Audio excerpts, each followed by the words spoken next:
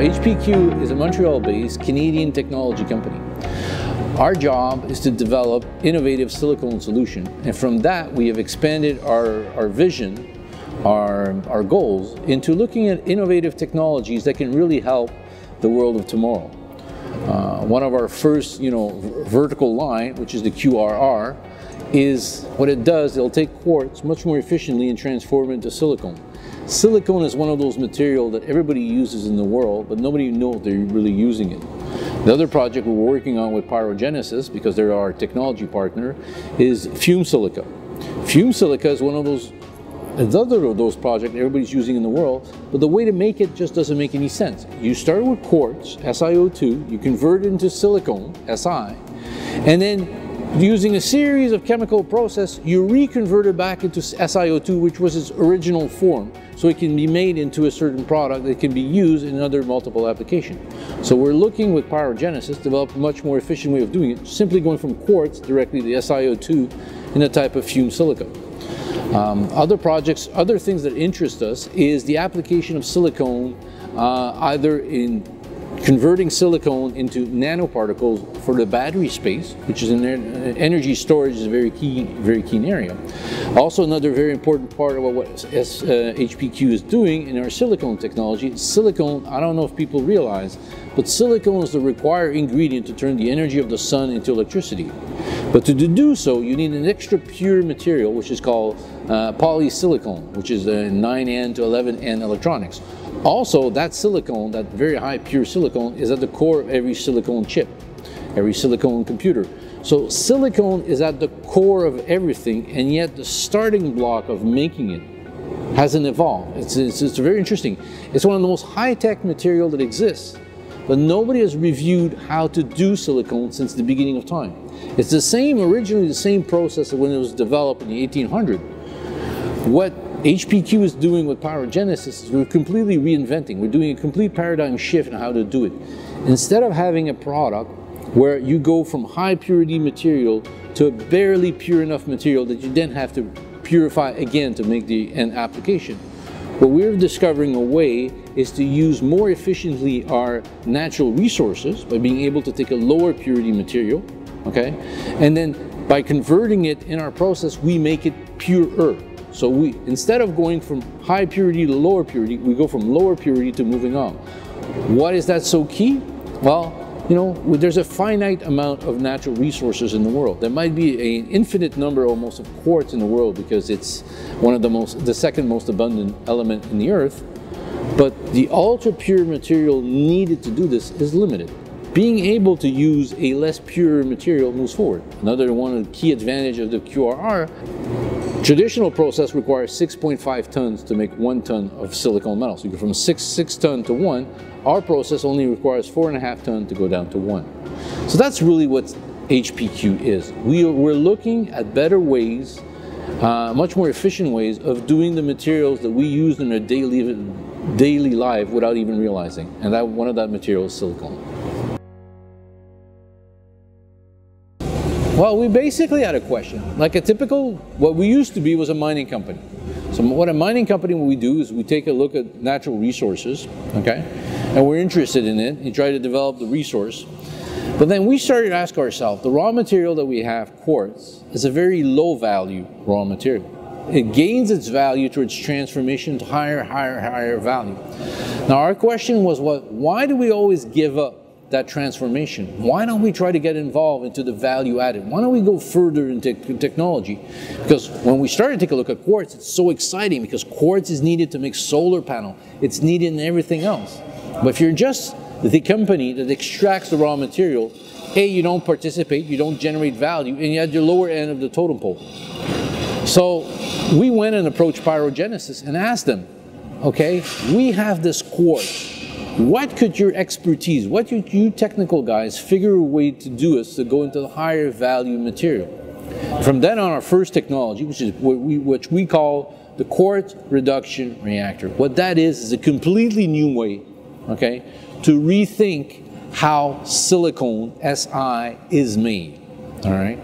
So the original premises was to try to figure a way to make the raw material, the end product that we do, of higher qualities so we can go toward going the solar industry, which requires higher purity, then that would be an interesting market. That was the original premises, and that's starting from there, working with PYROGENESIS, we found multiple extensions of going on.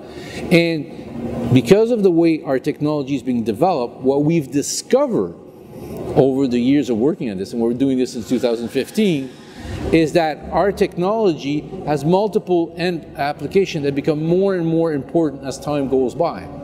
Our original idea of making a silicone of higher purity in one step, while it looked, you know, at the beginning, the people of the industry were saying there's no demand for that type of material. And here we are, and there's going to be massive demand for what we do, because it's a demand that people didn't foresee existed. The traditional people are only interested in fine-tuning their process to maximize the revenues from their situation. We look at the problem differently. How can we offer our end buyers a higher value material, which they will be happy to pay more for it because they will get more out of it? So that's always been our philosophy, and it's coming out to fruition. We're able to make much more efficiently a higher purity silicone than anybody can do. And what we then discovered is that silicone, Si, is needed to make batteries more efficient. So having our complete verticality means that we always control our cost going forward. If we were to just focus on how to make silicone materials for batteries, silicone for anodes, which meant we would need to find a supplier of a raw product. So instead of for us trying to go all the way down to the end value, we've decided to choose a niche where there's more opportunity for us to sell our product, and there's multiple opportunities. We don't need to win the game, the beta versus VHS technology. Whoever wins, they will need our product, because both of them use, you know, if you think about it, beta and VHS were both using tapes. So in a certain way, if you're the one making the raw products to make those material, you're always going to win whatever the technology game is. Technology keeps evolving, but one thing is clear: silicone usage continues to exist, continue to expand. Scientists keep finding new ways of using silicone in a much more creative way, but it will mean that you can't use your grandpa's silicone anymore. You'll need HPQ silicone. You know, everything we said about what HPQ wants to do, the fact we want to be an innovative silicone solution provider, okay? This doesn't happen overnight. There's different ways you attain that business strategy. You go forward, you execute on that business plan. Because having a good idea is not the key to succeeding in business. It's how you implement that. At HPQ, what we decided to do is, instead of us trying to become good at everything, we decided to stay focused on what we do well, being able to raise the capital required to advance our project. But we decided that the best solution for us to move forward is to be able to partner up with the #1 technology providers, the people that already had the expertise, the people that had the expertise of taking a project like those one that we're developing, taking them from the first testing phase, the first lab scale demonstration of the concept, basically from the proof of concept all the way to commercial realization. And that company is PYROGENESIS. HPQ finances 100% of the R&D, the cost of developing the technology, for a 90% revenue stream. And by doing so, we make sure that PYROGENESIS has a vested interest in making sure that our technology, it's not just selling us a machine, it's selling us a solution, all right, that we can use to change the world. So that is the philosophy that HPQ brings forward. Is we look to partner with people that have unique expertise in either R&D, development, technology fields, and we look at ways of how we can use that to our mutual benefit. The other thing also, since we've been involved in silicone since 2015, we have developed I would dare to say, this old expression for you millennials called a Rolodex of people that know really what they're talking about. We have access to people that have a lot of expertise in this field, and we can use them to help us move forward. So we have at our core, working with PYROGENESIS, where they are a technology provider. all right? And what we are doing with this and what we're going to be doing over the coming year is expanding our route, because we like this R&D approach that we have. What we like to do is finance R&D for applications to make the world better, and that's what HPQ is doing. So when we say we're an innovative silicone solution provider and technology provider, that's what we're going to do. We're an incubators of new ways of looking at the same problem, focusing first on silicone, then looking at the other applications. I think the future for HPQ looks very, very promising, because I think people are starting to realize that silicone, fumed silica, nanoparticles of silicones are all materials that are going to have applications that are completely going to change the world. Right? And one of the key aspects of it is having an ability to deliver those applications closer to end product. I think everything is changing in the world after post-COVID, in the sense that the idea of having a value chain that was long and far away from the end buyer is not going to work anymore. It's going to need technology like we're bringing forward. HPQ is incredibly well positioned. We're actually going for a phase. If you remember at the beginning of the computer age, everything was done big, massive, central. It went smaller, smaller, smaller to give people more personal freedom, more ability, more productivity. The same thing can happen to silicone. We need to free up the application of silicone can come into, and by having a smaller imprint of wherever we do, we can do this. And this is what the technology that HPQ and PYROGENESIS are pushing forward are going to do.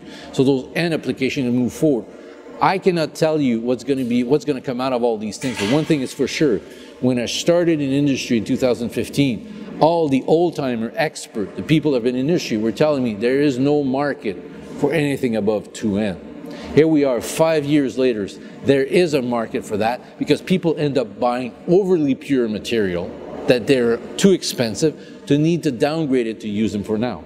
Right now in the battery space, people are using leftover material from the solar industry and those material, and they're using it because they cannot find the material that they specifically need for their application. So the future looks incredibly promising, and for HPQ, what's incredibly exciting for us is that in the coming year, next year, we're not going to have just one project that's going to be at the commercial pilot phase. We're going to have two, with a third one coming online. And then we have so many other creative ideas with the technical teams I'm looking to be building into the company, more coming next year. We're going to look at how to use hydrogen in different applications. I've been approached by different groups looking at different solutions for what we're doing. The potential of what HPQ can do to the silicone industry is just beginning, because there's silicones and all those materials, and I think the growth of that market is going to be moving forward. So I think the future looks very, very promising for HPQ.